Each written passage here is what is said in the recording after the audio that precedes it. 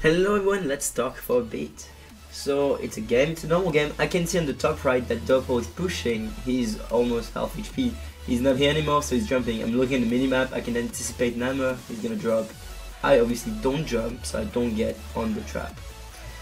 Second game, my phone was ringing. The Penny's here, I know she's low, I know she cannot make the jump because she didn't buy boots. So I'm just waiting for her and I'm spamming my AA to survive, or to kill her.